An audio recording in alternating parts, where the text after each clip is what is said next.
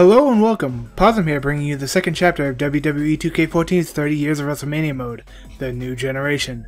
2K in association with Bleacher Report have revealed all 46 matches to be in 30 Years of WrestleMania mode, and I'll be going over the second chapter here, featuring stars like Shawn Michaels, Bret Hart, and The Undertaker.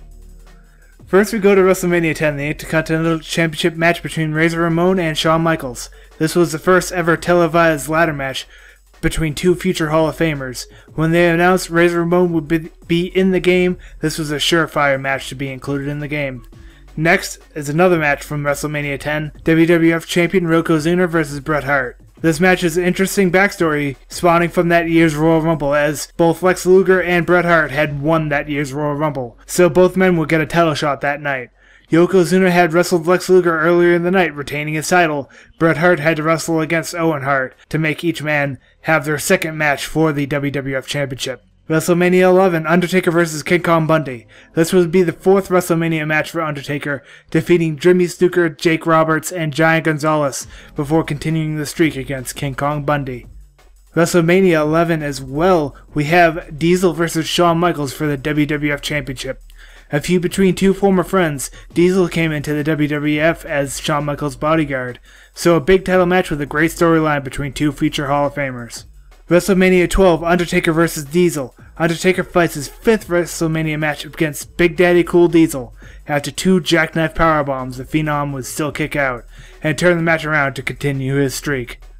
Also at WrestleMania 12, we have the WWF Championship match between Bret Hart and Shawn Michaels. This is one of the greatest matches of all time. An hour-long Iron Man match that lasted 60 minutes, ended in a 0-0 tie. This match went into overtime for an amazing ending to an amazing match between the Heartbreak Kid and the Hitman, Bret Hart. And we see Bret Hart once again at WrestleMania 13 fighting off against Stone Cold Steve Austin. This is a classic match for Steve Austin. Although Hitman would ultimately win this match with a sharpshooter, Stone Cold Steve Austin would not tap. He would pass out in the middle of the ring before tapping out to the sharpshooter. That concludes the matches to be featured in the New Generation chapter of 30 Years of WrestleMania mode. This period spans from WrestleMania 10 to WrestleMania 13. There is, however, one match that includes wrestlers from the roster, but will not be in the mode. This is from WrestleMania 12, Ultimate Warrior vs. Hearst Helmsley.